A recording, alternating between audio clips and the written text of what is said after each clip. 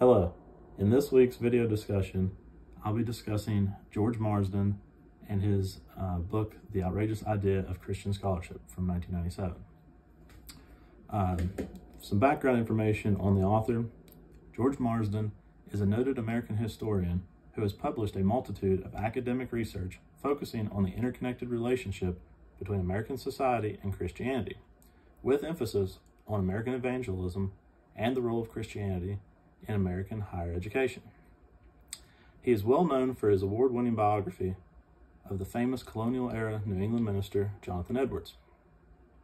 Marsden attended Haverford College, Westminster Theological Seminary, and Yale University, where he earned a Doctor of Philosophy in American history.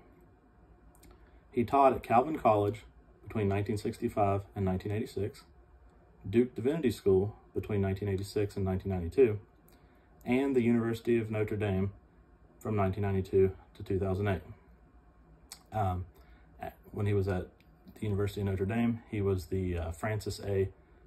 McEnany Professor of History. Marsden is currently an Emeritus Professor of History at Notre Dame. In 2004, he received both the Bancroft Prize and the Merle Curdy Award for his book, Jonathan Edwards, A Life, as well as the Grawemeyer Award in Religion in 2005. In his 1997 book, The Outrageous Idea of Christian Scholarship, Marsden argues that historians need to re-examine history through a Christian outlook. Marsden begins the book by bluntly stating that mainstream academia has been weighed in the balance and found wanting.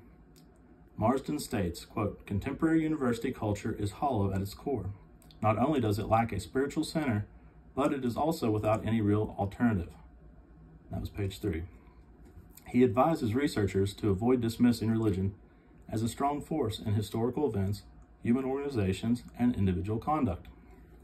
Marsden's fervent goal is to reinstate Christian perspectives into the academic mainstream.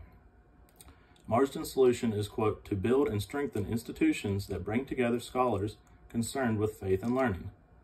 That was from page 102. Marsden's book is an intellectual critique of the secular establishment's bias towards Christianity, as well as a proposal for secularism to fulfill its own multicultural values within academia. If variance and diversity in sex, socioeconomic class, color, ethnicity, sexual orientation, and critical approaches can be tolerated, why cannot Christianity be recognized as an alternative worldview? Thank you so much for watching this video, and God bless. Thank you.